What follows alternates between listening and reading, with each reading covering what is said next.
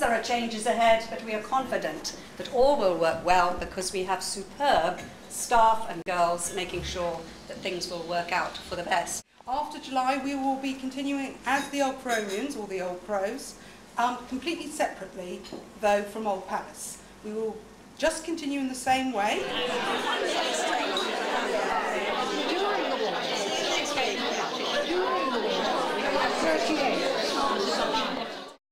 Well, it was known in the area and everybody seemed to sort of love us from the word go. I suppose because we were totally different, really, from sort of the high school or anybody around about, really. You know, friendliness, happiness, thinking of others. 16 years. Lovely years they were. What I was looking forward to when I first came was the fact that it was a school for 5-year-olds right through to 18-year-olds. But it was also a school where their minds were stretched and they were encouraged to think and to learn how to study, and that to Theodora Clark was so important, that they learned how to learn.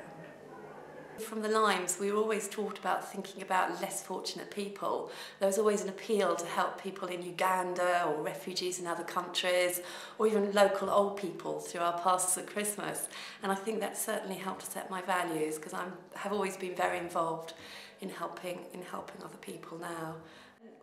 When you meet girls that went to Croham Hurst, everyone's quite a similar kind of person, and I think it just gives you a good start in life, really. It's a place where every girl in the school could achieve her maximum potential. What is embodied in Croham Hurst, the whole essence of it, will still be carried on.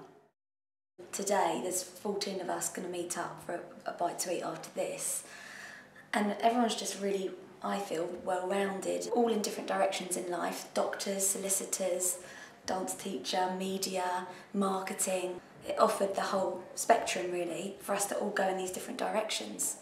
Miss Budgeon was the headmistress when I was here at Croham Hurst, and she was a very inspirational figure for many of us. I know she will always be a light in my life.